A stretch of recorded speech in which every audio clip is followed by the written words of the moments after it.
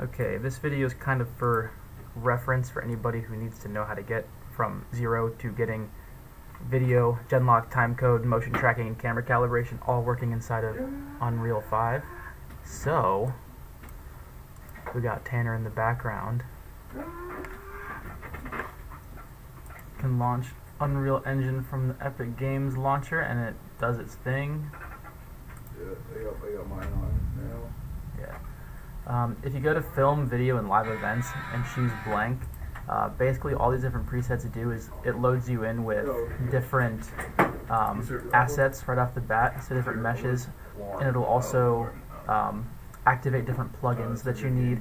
So blank from Film, Video, and Live Events is the closest one that I found to having all of the different versions, or all of the different plugins that you need built right off the bat. Right now you don't need starter content and you don't need ray tracing. You can always turn that on later. I have a couple different windows here pulled up. Like, you probably won't see DeckLink, Genlock, or Timecode provider initially when you boot up. You can find those by going into Window and then Virtual Production, and that's where all these live. Cool. Steam VR booted back up. So now what you got to do is you have to make sure that all the plugins that you need are activated. So you're going to go to Edit Plugins, and just for reference, the different ones that you need to have active to make all this work is Composure, Steam VR, Blackmagic Media Player, DeckLink, XR, OpenXR, Media Framework Utilities, Media I/O Framework, and Camera Calibration. And I think the only ones that aren't active when you start this are DeckLink, XR, and Camera Calibration. Yeah, so there's that one. Yes, it's going to make you restart your engine. And camera calibration. Hit restart. Also, you can minimize this, it's not important. Exit out of this. So, in the real world, the signal flow that we have going right now is you have the Blackmagic Ursa Mini 12K going out via SDI into the Blackmagic video card inside of our desktop. We're using the Blackmagic DeckLink 8K Pro. So how that works is it has 4 different SDI connectors, and you can configure those to be inputs or outputs, or basically accept or receive any sort of like video coming in any different settings. So I have 3 and 4 disabled, so you can see that right here if you open up the Blackmagic desktop video setup. In the first one, you can see the videos coming in from the Ursa 12K at 2160p at 30 frames, and then on the second one I have a SDI cable going out into an SDI to HDMI converter, which is then going into the Atomos Inferno monitor, which is how you're going to see your final composite after you've like keyed everything and have your I/O all set up. So that's going out at 1080p 30 frames, so that's good. And you can confirm you're getting video signal into your computer, into the card, by opening up Media Express and going to Log and Capture. And you can see right now that's the real-time video feed. You can see the levels peaking over here. But that's good for reference, you didn't actually need that right now, so you can exit out of that. Okay. So, to get started, you're going to have to pull in your video data into Unreal Engine. So, to do that, you press Control Spacebar to open up your content window. Right click, go to Media, Media Bundle. I'm just going to call this Blackmagic Design _ video input. Double click on that. And here's going to be all of your details for all of your camera settings, and it's really important that the output settings on your camera match the input settings in Unreal 100%, or it's not going to work at all, and you'll spend a lot of time pulling your hair out trying to figure out what's wrong when it's just your settings aren't aligned. So go to Media Bundle, choose Blackmagic Media Source, twirl this down, go to Blackmagic Configuration, and then we know our video is coming in the DeckLink 8K Pro on the first card. It's coming in at 4K Ultra HD. It's progressive at 30 frames, and that's all set up inside of the camera as well. Timecode format, we're using VITC, Video Input Timecode. And I believe, actually there's one more thing. Go down to video. This is 10-bit YUV and it is sRGB. So we're going to save that, exit out of this. So now if you go back into your content drawer, pressing Control Spacebar, and take this video input and pull it into your scene, you should be able to see a live feed of what's actually happening inside. So if I go and wave my hand around, you'll be able to see it.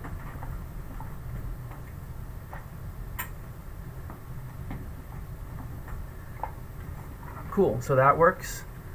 I don't know if this is an engine thing or what exactly the deal is here, but I've noticed that you have to keep this in your scene for your video to remain active, which there's probably a workaround around that, but as far as I'm aware, it doesn't get in the way, it doesn't affect performance or anything, so I really don't care about it. Cool. Okay, so now we have video confirmed in here. Now we want to set up Timecode and Genlock. So to set up your Timecode, what you're going to do is you have to make a new blueprint class. Go to your content drawer, right click, go to blueprint class, and you're going to twirl down all classes, type in Blackmagic custom timecode, or Blackmagic timecode provider, is what it's called, STI input. Select that. I'm going to call this Blackmagic design custom timecode. That'll be good. Double click on that, and you'll see the exact same settings as you saw in your video input IO pop up right here. So DeckLink Pro, you're going to want to use the exact same settings that are coming out of your camera again. So 4K, Ultra HD, progressive 30 frames, timecode format, VITC, that's good. Compile, save, exit out of that. And you're going to want to do that again for Genlock. So blueprint class, Blackmagic custom time step. Now Unreal Engine calls Genlock time step, which essentially all it really is the frames inside of Unreal Engine and the frames on your camera are firing at the exact same time. Genlock and time step are technically different things, but they work the same way for our use case, so it doesn't really matter. Rename that.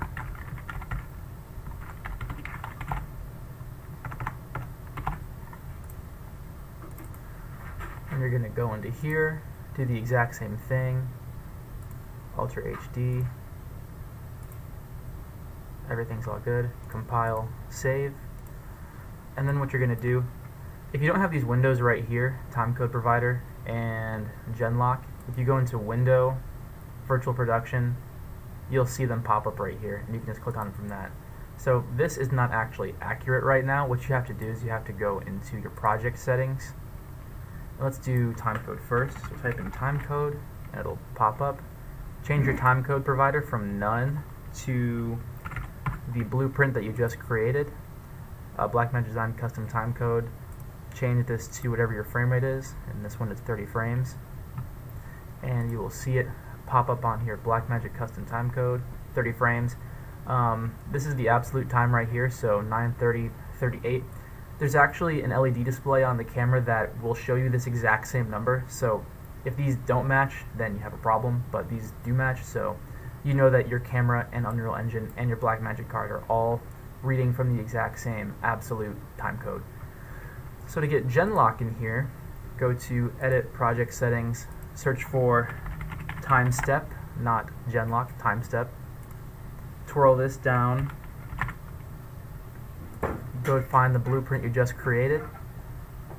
Should pop up automatically. Sometimes you'll have to reinitialize this, but you can see right now it's online and it's firing, so that means Genlock and Timecode are set up. Oops. So now to get video out of Unreal Engine, actually, no, what we're going to do first is we're going to create our virtual camera that is going to be eventually mirrored of our physical camera. So you're going to go to Add to Project, Cinematic, Cinema Camera Actor, and you can just plop this wherever. And I already know right now that like a couple of settings that are on the camera. So current focal length is 20, aperture is 2.8. custom sensor size. So I know that the sensor on this camera is 27.03 millimeters by 14.25 millimeters, so you're going to plug that in so your sensor size matches your aspect ratio. All this stuff we can get into it later. Not super important for the time being until you calibrate all your camera settings. I only changed that to 2.8 just because I know that that's what my current aperture is, and that's what my minimum aperture is on this specific lens, which is the DZO Picture Zoom 20 to 55 2.8. So let's see, what am I doing?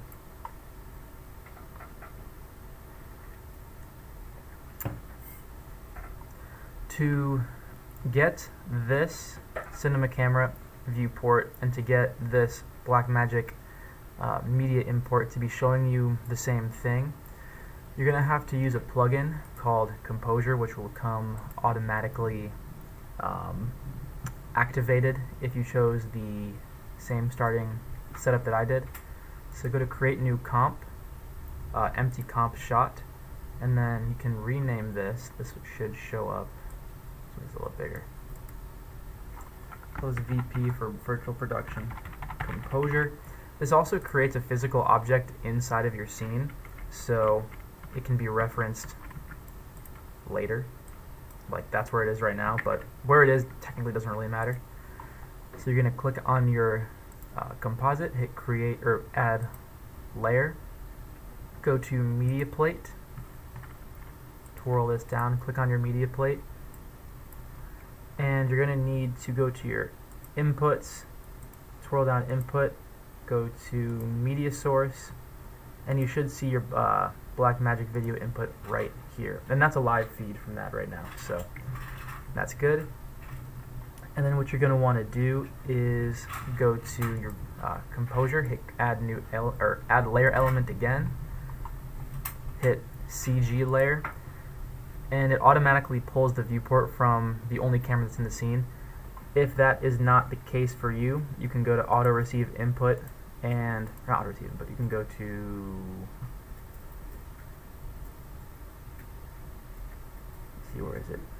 Oh yeah, Composure inputs. Right now it's inherited, but if you wanted to override it, you can hit override, and then you'll find any of your camera actors. So there it is right there.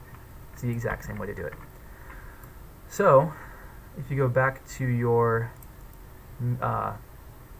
media plate, we're going to want to key out this green screen, and this is just going to be a really sloppy key for the time being.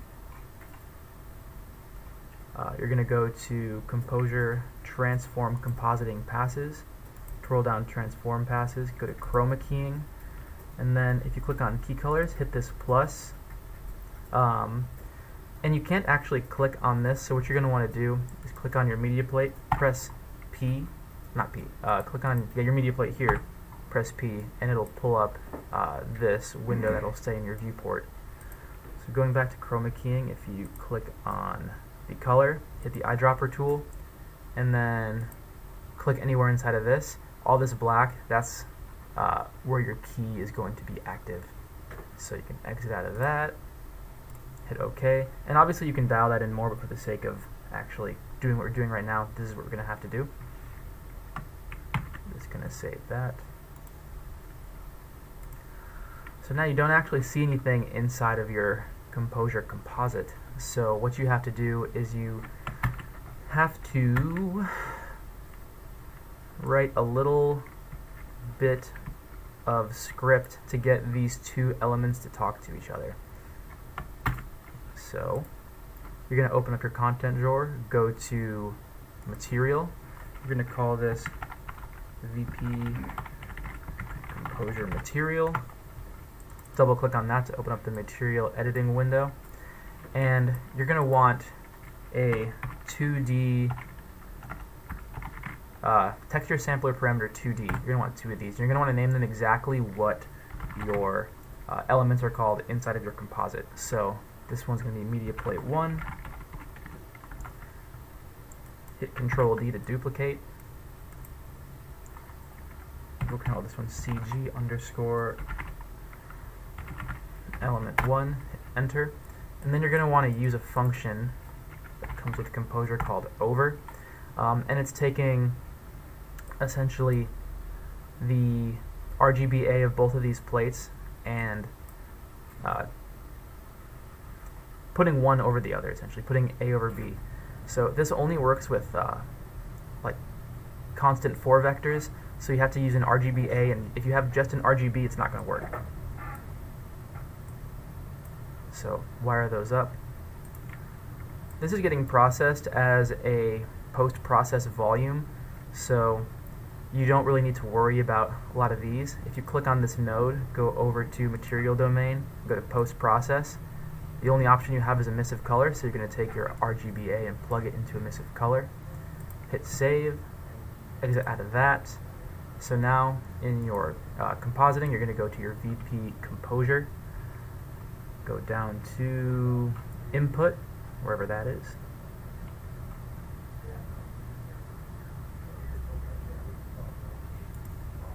Yeah, click the plus button, Media Texture, twirl this down.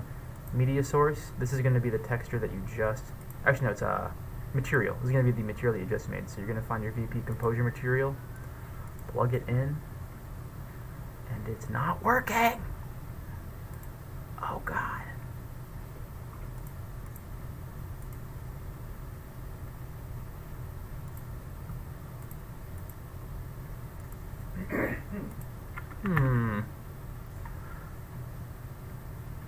So let's figure out what the deal is.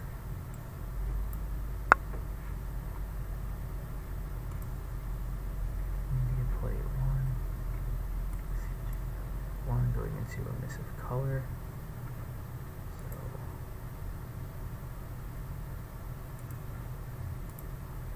So let's see, is our video still active?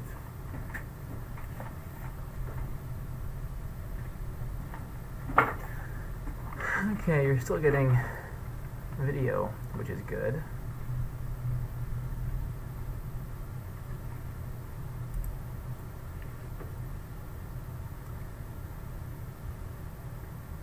Should I? Oh, I know what I did.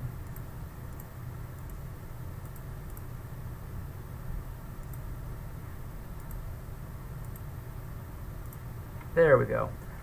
You don't want to use input, you want to use transform passes. And then the button for material pops up, put in there. Obviously you can see I still have some transparency coming through my key because I literally did it in one click, but you can go in and dial that in if you wanted to by going to your media plate, going down to your key, and starting to adjust some of the parameters.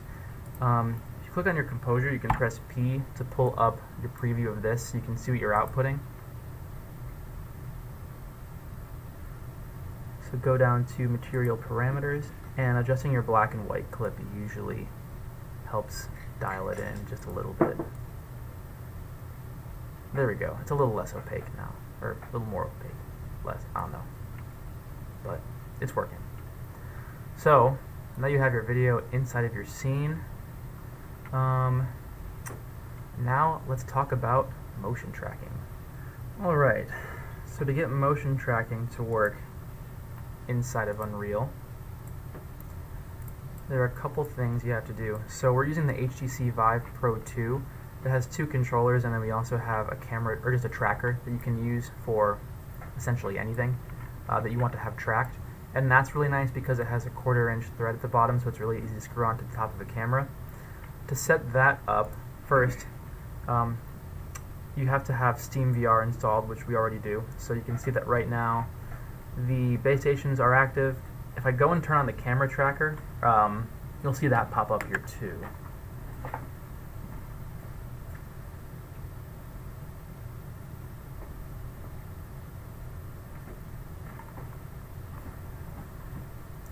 Cool. So it's right there, it's active. Sometimes things like to fall asleep, so if you're wondering why you're not getting any response from any of your tracked items, go to your SteamVR panel and just make sure that they're online. So we can close that. So what you're going to do is you're going to open up DeckLink, and what this is, it's the panel where you can add in tracked elements So we're going to go to Source, Live XR Source, Controllers, and then you have HMDs, which is head-mounted displays. So check both of those. You really don't have to check this one, but for the sake of this, we will. So you'll see the head-mounted display right there, which is always turned on when you're when this headset's plugged in, and this Team VR tracker. So Unreal can see both of those, so now we have to pair that up to the actual camera. So down here under the Details panel, if you go to your Cinema Camera Actor, make sure you have this selected, click Add, and then you're going to want to go to Live Link Controller. So now that is a part of that. And then Subject Representation, go to VR Tracker. So that just moved the camera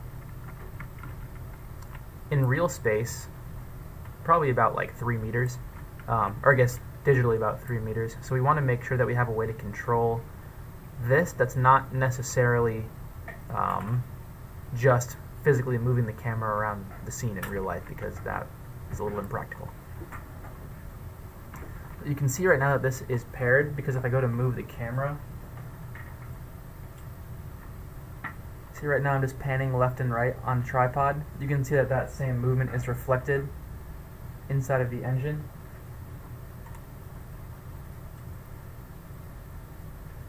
You can do the same thing with tilt too. So let me go to perspective, left. You can see the camera right there. And you can see it tilting on its axis.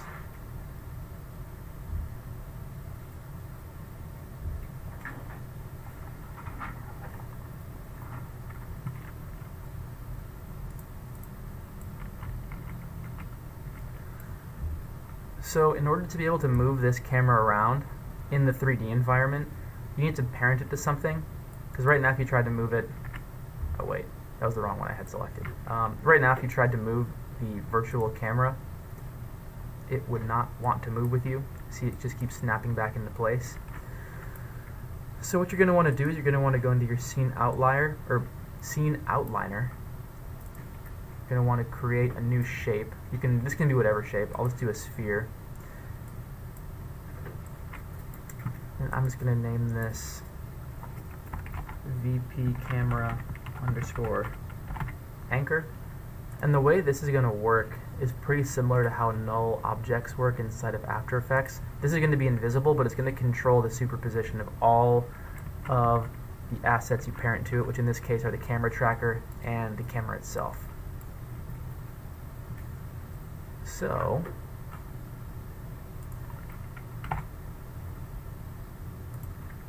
what you're going to do is you're going to take this camera, where is it? Where's that Cinema Camera Actor? Yeah, here's your Cinema Camera Actor. You're going to take that and you're going to parent it to, or make it a child of the anchor. So that's going to move it around a lot. But basically, now whenever you move this sphere, that's going to be reflected in the camera movement in your 3D world. So since we don't want a big sphere moving around and casting shadows everywhere, you can turn off the visibility. So go to Camera Actor, search for visibility, turn that off, and now basically you're just going to use this control right here to move around the position of your camera in 3D space. Alright, so now to get your mixed composite from Unreal back into your camera, you are going to want to go to your composure settings, go to output,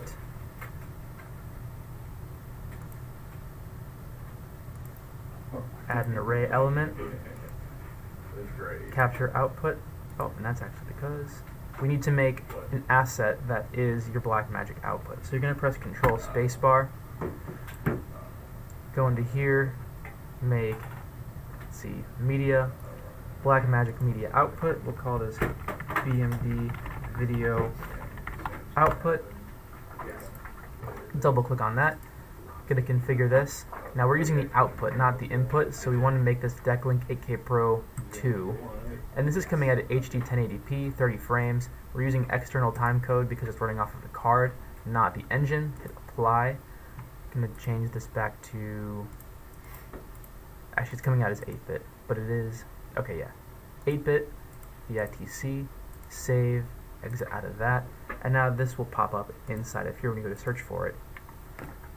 So, if you look at your camera in real life, you'll be able to see this window reflected inside of whatever external monitor you're using, with motion tracking and any other things you have applied to that.